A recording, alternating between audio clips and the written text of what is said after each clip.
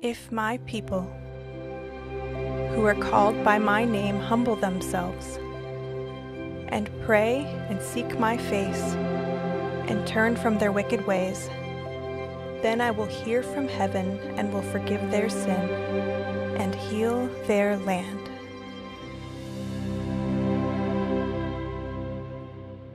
Praise God. Well, good morning, Resonate Church family. Good morning. Good morning to you. I want to take this opportunity to welcome our Hayward campus. Hey, let's give our Hayward campus a big round of applause. I want to welcome as well our brand new Oakland campus. Oakland campus, we're so glad you are here with us this morning. And online campus, let's give it up for them as well. We are so glad that you are here, and I am so glad about this opportunity to continue on in our teaching series, Heal Our Land. Heal Our Land. Now, we've been saying ever since the beginning of this series, week 1, that we had two purposes for this teaching series. We hope that by the time this teaching series is through, that you would experience personal revival and reawakening in your life. That you would experience a personal wake-up revival of your love for God and seeing God's love for you in fresh and new ways. And not only personally, we pray that we would have a corporate revival across all of our campuses, not just Resonate Church, but the Big C Church in the Bay Area, in California, in the United States, and around the world. How many of you would love to see the beauty of God's grace revived all across the nations? Yeah, we want to see that. And so that was our goal as a leadership team and teaching team for this series. But I want to start out by asking, and I want to ask all of our campuses this morning, do you want to see revival? It's one thing for us to have a goal for this series, but do you have a goal for yourself to see the beauty of God reawakened in your life? Do you want your heart to be revived to the goodness of God? Are there ways in which, if you're being honest, maybe you've been asleep at the wheel as it relates to your Christianity, and you would say, you know what, I want to wake up. I want to be rejuvenated. I want to be revived. And you might say, well, I don't know. I don't know if I want to be revived. I don't know if that's what I want. So I want to help us this morning by asking some questions that maybe might stir up some need and desire for personal and corporate revival. And so maybe instead of asking the question, do you want revival? Maybe I'll ask this question: how is the health of your spiritual life? Resonate Church family at all of our campuses. I'm talking to you, Hayward. I'm talking to you, Oakland, online, right here in Fremont. 3 weeks into the new year, how is the health of your spiritual life? Notice, I'm not asking, have you read your Bible every single day? I'm not asking if you plan on joining an MC or you've committed to being in church every single Sunday. I'm asking, how is the health of your spiritual life?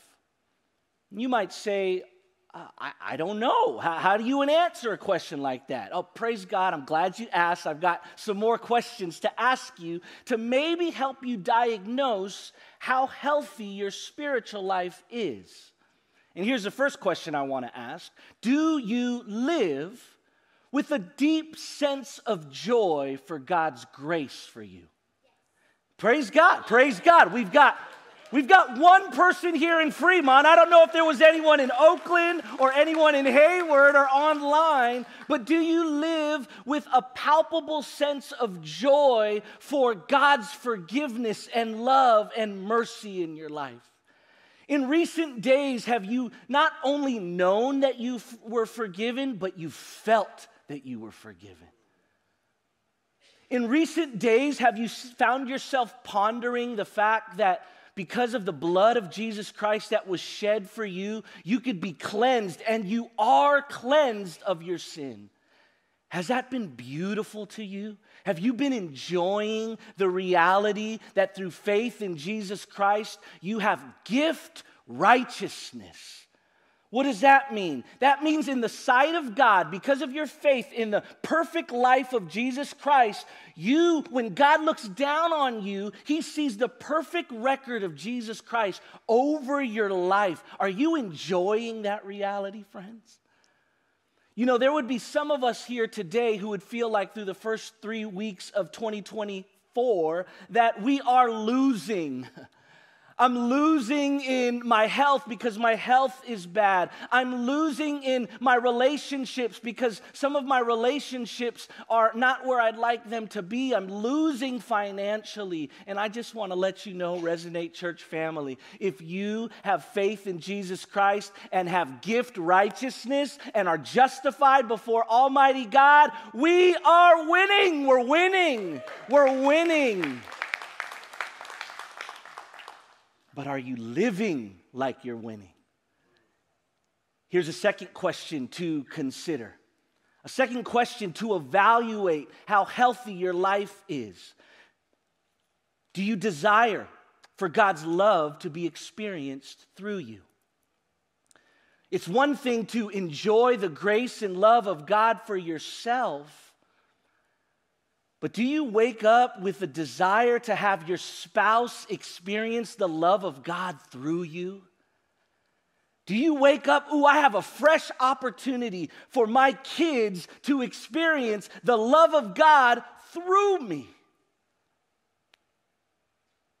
For my coworkers, for the people in my MC as MC and missional communities, and our groups begin to start this week, are you excited about the opportunity not just to be a part of a group, but to have God's love experienced through you, to your coworkers? Do you have thoughts of like, man, I can't wait to be compassionate towards someone today. I can't wait to have a listening ear towards someone and be patient with someone else as God has been patient towards me. Finally, one last question to diagnose the health of our spiritual lives. Simply put, are you passionate about the advancement of God's kingdom? Does your heart break for people who are far from Jesus? Does your heart break for people who, if they don't call on the name of the Lord and put their faith in Jesus Christ for the forgiveness of their sins and have this gift righteousness, they will spend a Christless eternity apart from Almighty God? Does your heart break for that? Now, I know at this point some of you may be feeling a myriad of feelings. Maybe you may be feeling guilt or condemnation. Or maybe some of you are like, oh man, I'm good. My spiritual health is in a good place, because to most of these questions, I'd answer yes, and I praise God for you. But here would be one other way to kind of sum up these three questions, and it's language we use around here at Resonate, familiar to many of us. Are you enjoying grace? Are you embodying love? Are you engaging culture?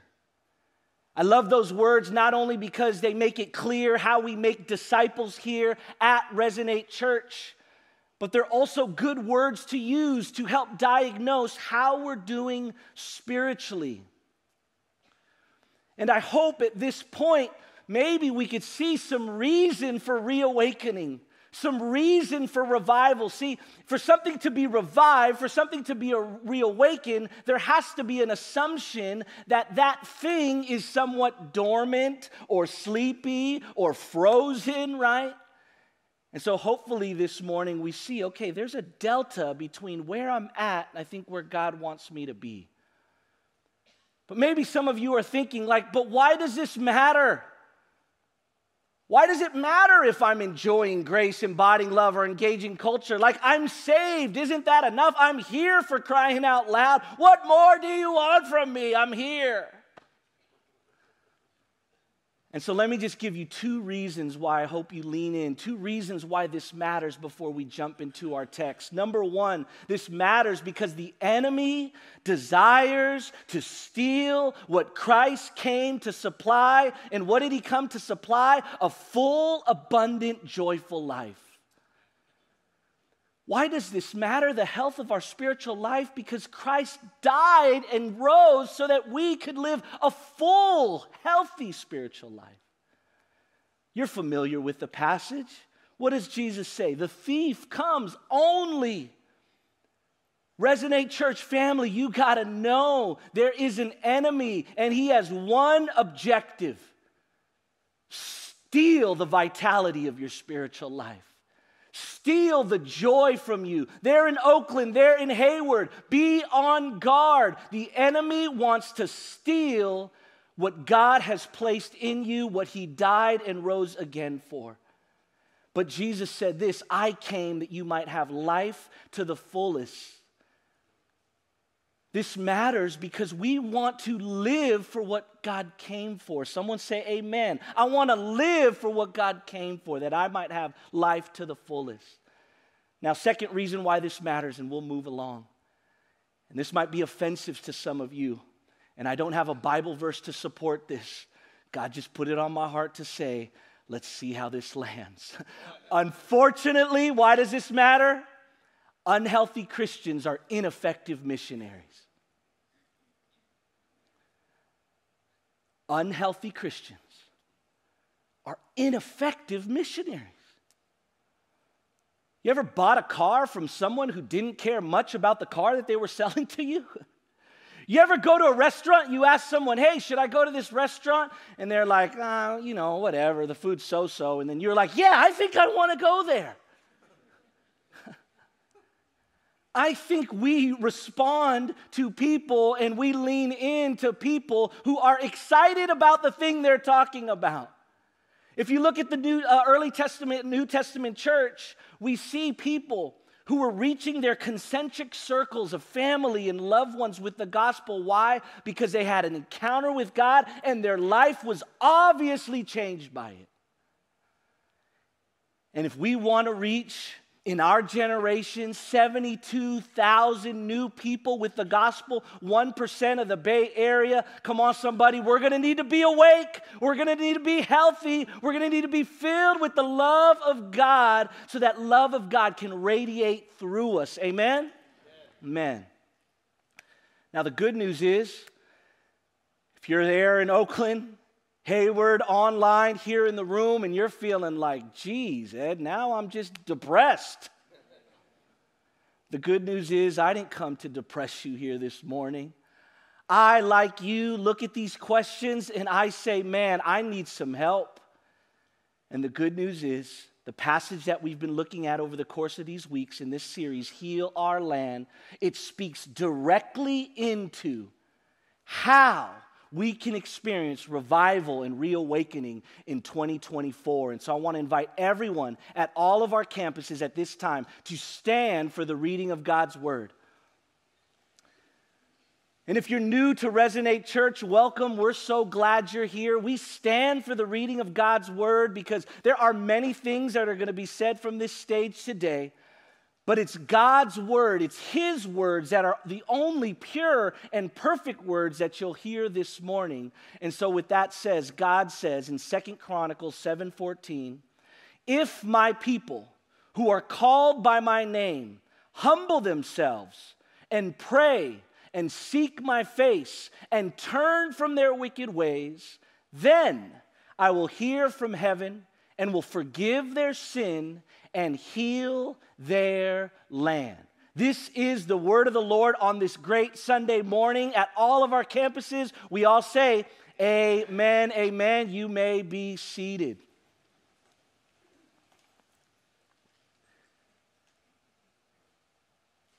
Now, Pastor Jim last week, if you missed the message, he did an excellent job at giving the context of this passage.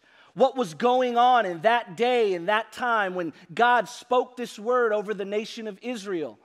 Because that's what this word is. It isn't a blanket promise for the United States of America. Come on, somebody. This was spoken to the nation of Israel at a specific time for a specific purpose. But there are transferable principles from this passage that we can apply. There are what I like to call elements for creating an environment for revival. We see in this passage 3 elements, and let me give them to you really quick. Last week, Pastor Jim went over the first element. If my people who are called by my name will humble themselves. That's the posture. If you want to see your spiritual life revived, if we want to see this Bay Area revived, the first thing we're going to need to have is a posture of humility. And Pastor Jim let us know so clearly. What does that posture of humility communicate to God? Basically what you're saying is, I need you. I can't do this on my own. I can't have a vibrant, healthy spiritual life on my own. If left to myself, I'll choose my own way. God, I need you.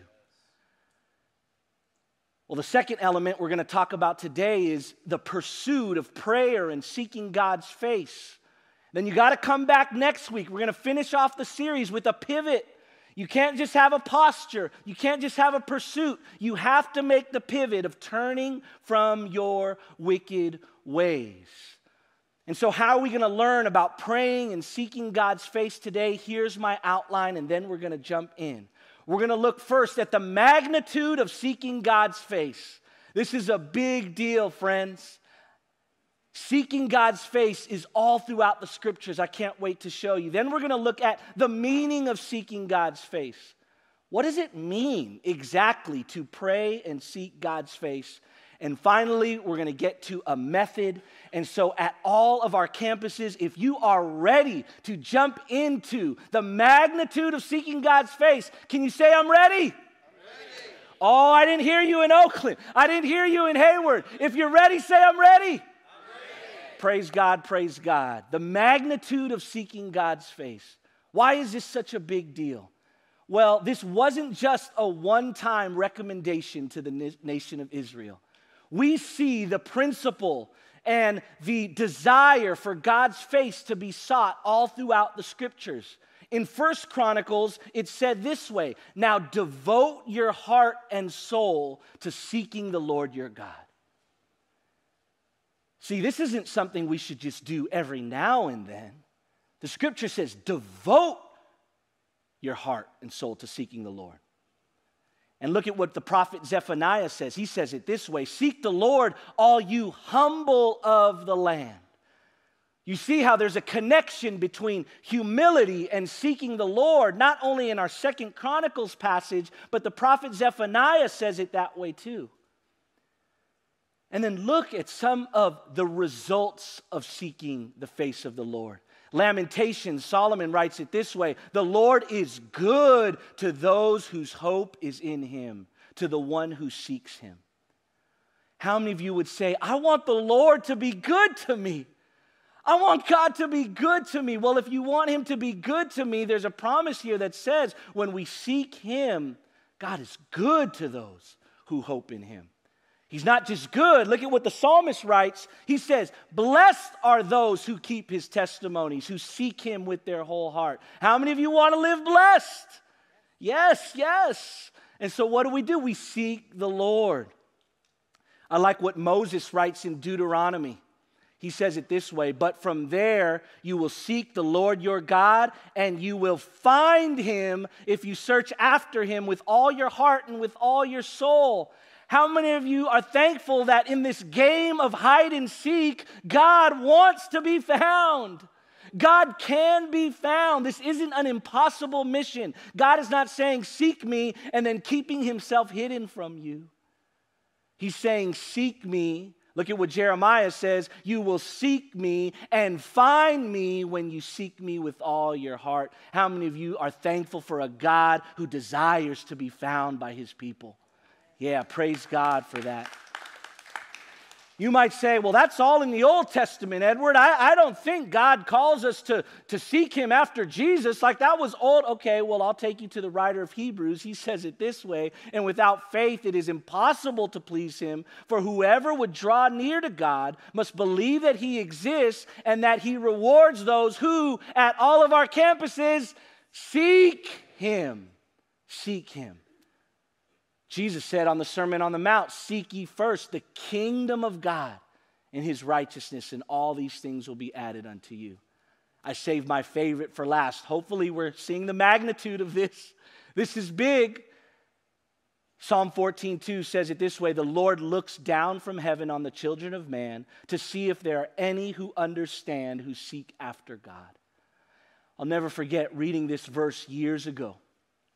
And I don't know why.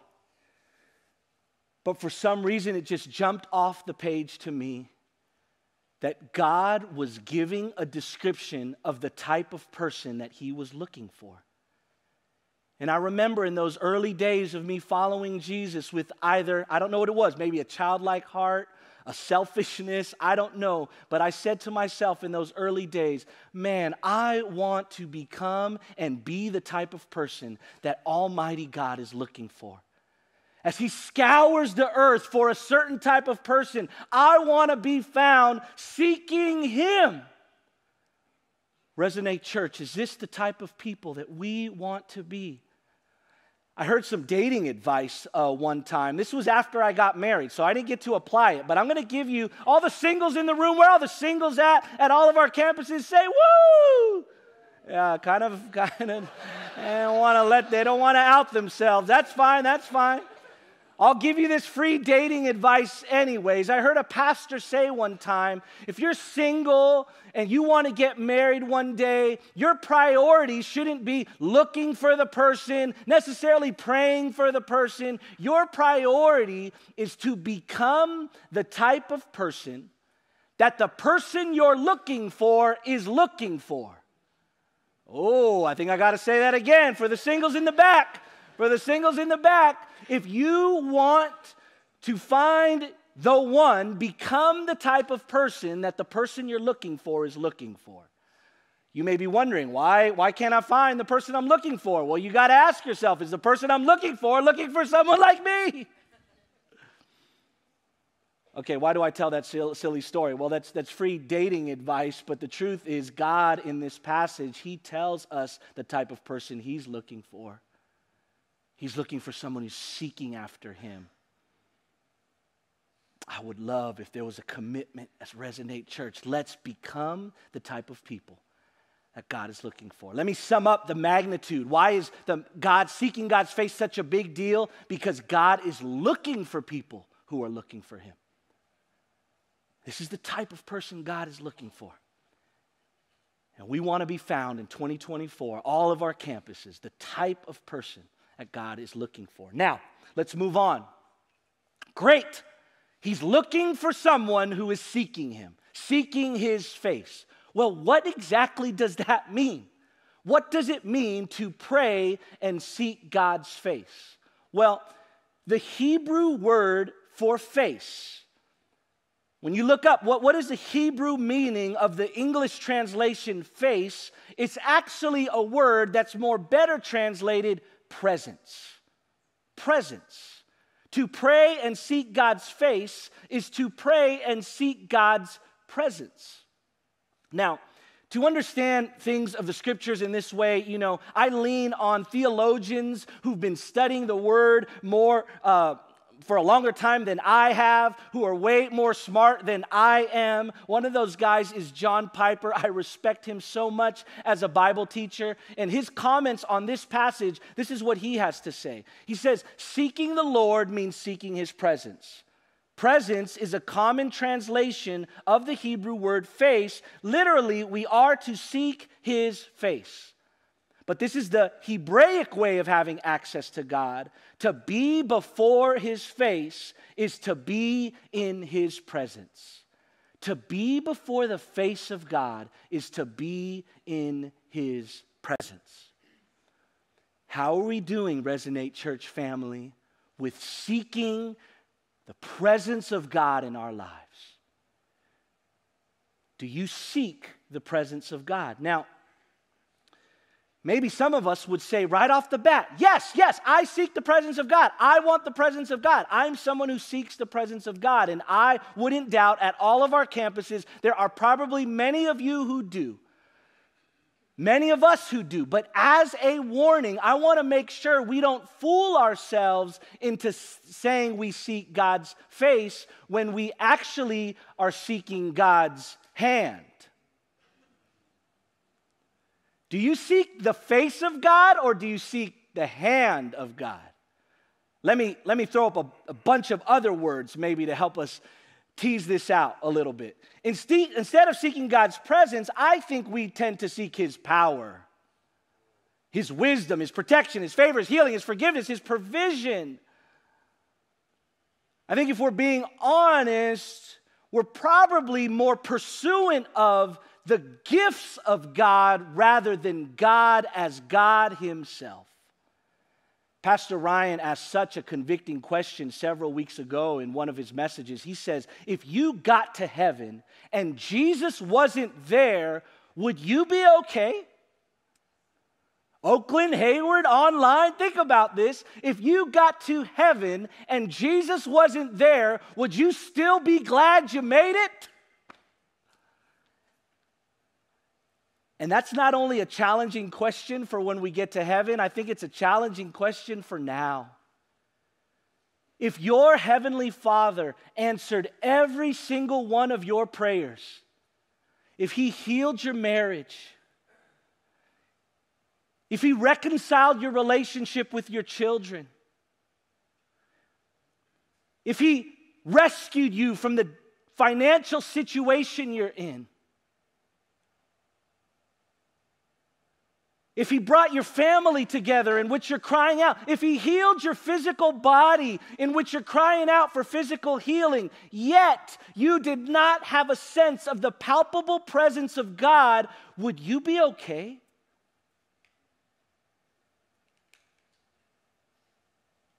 I know I've had many seasons where I've been okay to do, quote unquote, effective ministry without the presence of God. I've been more consumed with, well, were there people in the room? Were people engaging? Were people showing up? In my marriage, was it enough that we were in harmony with one another? See, I'd be okay in our marriage in many seasons if we were in harmony, but I wasn't passionate about is the presence of God right dead center in my marriage. Do you want just your children to become Christians, or do you want the presence of God to be in your home? Do we want to just have awesome weekend services where all the songs are sung perfectly and there's no stuttering on the slides? Come on, somebody. And everything goes right, but there's no palpable presence of God? Do we want to reach 72,000 people and put them in brand new church plants all across the Bay, but feel like, why does it feel like the presence of God is missing? I'm so thankful for Moses. I think he gives us a perfect example of what it looks like to desire God's face more than God's hand. He says it this way, if your presence will not go with me, do not bring us up from here. Is it not in your going with us so that we are distinct, I and your people, from every other people on the face of this earth? This is a big deal. For those of you who might be new to Bible study, there was a time when the nation of Israel was to leave Mount Sinai where the 10 Commandments were given, and they were going to go into the promised land, the land flowing with milk and honey, the land that God had long promised that they would enter into. And look at what Moses says. I don't want to go into that land. I don't want your promise. I don't want your power if I don't have your presence. As we kick off a new season of missional community groups, I hope our missional community group leaders and apprentices would say, I don't want us to meet tonight if the presence of God doesn't show up. I don't want us to have another weekend service if the presence of God doesn't show up. I don't want to have one more meeting with my coworker or try to evangelize my neighbor if the presence of God doesn't go before me. I don't want my body to be healed unless the presence of God is ever before me. I don't want nothing. I don't want nothing else except for the presence of God. And here's the deal. Something tells me, because I've experienced it in my own life, when I get the presence of God, I get everything else. I get His hand. I get His favor. And if I don't have my prayers answered the way I want them to be answered, I still have Him. I still have Him. Oh, He's beautiful. Okay, I got to move on. Why seek? Why seek?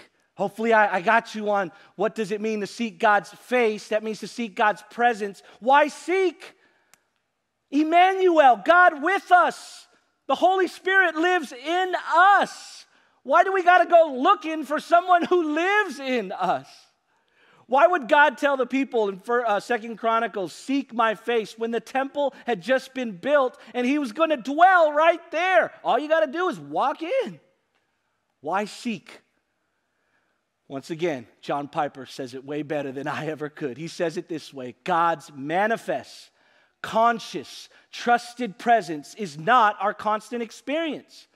His face, the brightness of His personal character, is hidden behind the curtain of our carnal desires. This condition is always ready to overtake us.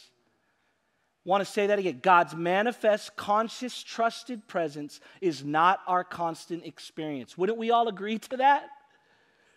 The face of God, the presence of God, though He's in us, though He's all over the place, omnipresent, we don't always feel that presence. And so what do we have to do? We have to seek. We have to proactively pursue. I say it this way, to sum up the meaning of seeking God's face, it's to proactively pursue through and around the natural things of this world the presence of God. It's to proactively pursue through and around the natural things of this world the presence of God. I got to break down these words, through and around. Through. We just sang the song, God, you're beautiful. You're beautiful. I see you in the stars. I see you in the sky. But you know, when you see the stars, when you see that sunrise, you have to make the connection to seek God's face. You have to see that sunrise and say, God, you're all behind that. See, you have to read God's word. It just doesn't pop out all the time. You've got to meditate God's word, and you've got to see it through it. You got to say, God, where are you? You can't passively stumble upon the presence of God. You have to turn those pages and say, God, where are you in this passage? In your relationships, once again, as we enter into this MC season, we got to come in and we got to say, God, where are you at in this group tonight? Where are you? Can I just say, I've personally been seeing the face of God, experiencing the presence of God in such a natural thing like confession and repentance. As I've had to confess in recent days to Pastor Ryan, Pastor Scott, my wife, some of my selfishness and some of my pride and the way I'm discontent, can I just tell you, as I've sat in some of those uncomfortable conversations when I'm confessing the depth of my sinfulness, I have been able to, by God's grace, see God's presence even in confession and repentance.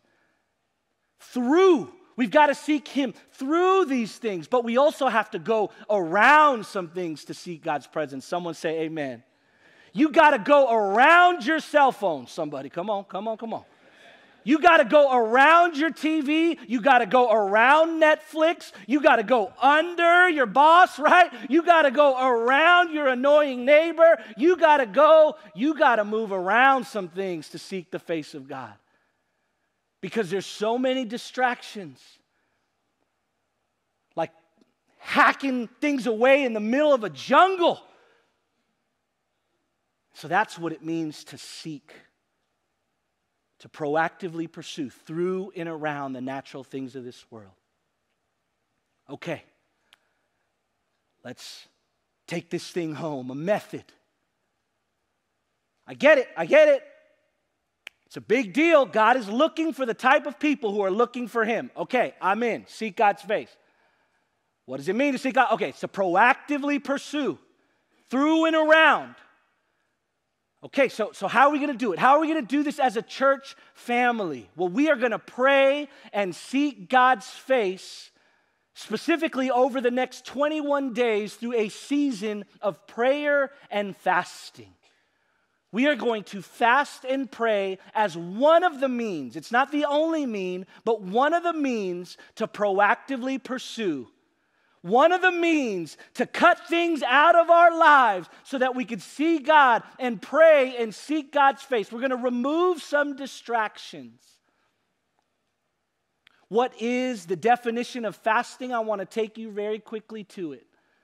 Fasting is to abstain from foods, certain types of foods, for a certain amount of time, for a specific purpose, to seek God's face for a specific purpose. We can go ahead and, put that definition of fasting on the screen. It's to abstain from foods for specific. This is not intermittent fasting like the world likes to practice fasting. That's fine. There's worldly fasting, but biblical fasting is when you abstain from food and other delights so you can pray and seek God's face with intention. And we're going to do that as a church family. Jesus talked about this. He said, when you pray, when you give, when you fast, he taught assuming that New Testament believers would fast and pray. When the Pharisees asked Jesus, why aren't your disciples fasting? It's because he's like, because I'm here. I'm the bread of life. Why do they need to fast? The feast is here. But when the bridegroom leaves, when I leave, then the disciples will fast. See, fasting is a way that we reawaken and revive our hearts for the Lord's return. And we say, this, God, is how much I want you. I'm going to abstain from natural bread so I could feast on spiritual bread, you, for a season of time. And so we're going to do this. I want to put this QR code on the screen. 21-day fast. It's called Called. And we've got a physical booklet for those of you on the way out who want to engage with this fast. I want to encourage you, if you're going to engage at all of our campuses, grab one of these booklets. Sign up for the fast. I want to encourage you over the next 21 days through the scriptures, by email, just short email every single day to encourage you as you seek God and pray and fast. Now, I know, first of all, there's a lot that could be said about fasting and prayer. Whole sermons could be on fasting and prayer. I don't have enough time. So get the booklet, download the resource, sign up for the fast, and that'll help prepare you. But I do just want to share a couple of things that I've learned as I've fasted and prayed now for the last 13 years. Now, I don't say that to brag or to boast. I say that to say I've failed at fasting more than I've succeeded. Come on, somebody. I have failed and failed and failed. I've said, God, I'm going to do a liquid-only fast, and by day 3, I'm eating chicken McNuggets. That fast went so quick from liquid-only to Daniel to just give me the meats. Yeah. What was the fast? It was fast that it ended. That's what happened. It ended. The fast was fast. It was over. You know what fasting teaches me? See, if my people will humble themselves. See, fasting, unlike any other spiritual discipline, will humble you. You know what fasting will do? It will show you that your stomach rules your life more than you know. All of our campuses. All seriousness, friends, especially in these United States of America, I think we underestimate how much we go to food for comfort more than the comforter. Fasting helps to offset this. So I want to invite you. Let's fail through this fast together. Let's pick ourselves up. We'll eat. You'll mess up, and then you'll say, okay, but I'm going to get back up and go at it again. Why? Because God is worthy. Let's seek Him together in this way. Now, I'm going to close with good news, because I know at this point in the message, there are like a lot of emotions at all of our campuses. There's maybe some guilt or condemnation. Oh my gosh, I have not been seeking God's face. Oh my gosh, the presence of God has not been the most precious thing to me. I've wanted His power. I've wanted His hand. I've wanted Him to answer my prayers more than I've wanted Him. And then maybe this last part about the fast, you're like, oh my gosh, this message was already too much. Now you're going to tell me not to eat? Get out of here. Get out of here, Ed.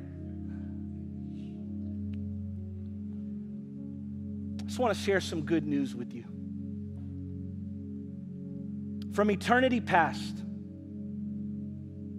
Jesus Christ experienced the presence of God. He was face to face with God, unbroken for eternity. Father, Son, Holy Spirit. There was no need for Jesus from eternity past to seek God's face, because in the triune God, they had perfect relationship with one another. Then on the cross, many of you are familiar with the passage. Matthew recounts it this way. And about the 9th hour, Jesus cried out with a loud voice, saying, Eli, Eli, lama sabachthani. That is, my God, why have you forsaken me? For those of you who are new to church and new to Bible study, one of the great mysteries of Scripture is on that cross, the perfect Son of God was cut off from His heavenly Father. Almighty God had to turn His back on His Son, who He had been face to face with for eternity. Now, why did He cut Himself off from Jesus? It wasn't because Jesus was distracted. It wasn't because He was living a sinful life. It wasn't because He was pursuing other things. It was because at that moment on the cross, Jesus was bearing your sin and my sin on His shoulders, and perfect Almighty God couldn't have anything to do with sin. And so Jesus Christ cries out, my God, why have you forsaken me? So why is this good news to all of us in 2024? Well, because Jesus was forsaken by God on that cross in our place, we don't ever have to fear God turning His back on us. Because God turned His back on Jesus one time, we could be face to face with Almighty God for all time. Thank you, Jesus. I'm reminded when David prays after he had sinned against God, cast me not away from your presence, O Lord. Take not thy Holy Spirit from me. You see, what David feared, we never have to fear. We never have to fear God's presence being taken away from us. Why? Because it was taken away from Jesus. Praise you, Lord, for your gospel. Can you imagine? Let's imagine, Resonate Church family, marriages where God is present, homes where God is present, workplaces where God is present because we're seeking His presence, church services, missional communities, church plants, where above all we are most passionate, not about God's power, but about His manifest presence among us. What a day. 72,000 people not just reached for God, but filled with the presence of Almighty God. Would we bow our heads and pray for that glorious day? Heavenly Father, in Jesus' name, I know this message can land in a lot of different places in our hearts. I've said a lot of things. And so, God, in only the way you can, could you begin to minister to our hearts right now, all of our campuses, the specific things that you want us to listen to. And if you're here in Fremont, Hayward, Oakland, online, and if you have a strong sense of this message is for me, God was speaking to me today. He was calling me back to himself. And if you would say, I want to be revived, I want to be reawakened, I want to humble myself in the sight of God like I've never humbled myself before, I want to invite you to stand because I want to pray for you. At all of our campuses, if you would say, I want to experience and seek the presence and face of God like I've never sought God before. At all of our campuses, would you stand now? I want to pray a special prayer just for you, that God would strengthen you, that God would meet you. Anyone else? This message was for me. This wasn't for my children. This wasn't for my neighbor. I don't hope someone else listens to this message. I needed to hear this message today. Anybody else, you would say, this message is for me. Heavenly Father, in Jesus' name, I thank you. I want to assume that there are people standing at all of our campuses. And God, I pray that you would be true to your word. You said that when we seek you, we would find you. And God, I pray in the days ahead that our Resonate Church family would have a fresh testimony of ways in which they found you, God, in their homes, in their marriages, in their college campuses, Lord, at their workplace, in silence and solitude, God. Revive us. Revive our hearts, Lord. Manifest yourself among us as we take communion now. As we sing a song across all of our campuses, God, would you be so kind? I'm just going to cry out as a humble servant. Would you manifest yourself among us and give us a taste of your presence? Like Moses said, we will not leave this place unless your presence goes before us. We pray all this in Jesus' name. Amen. Amen. Praise you, Lord.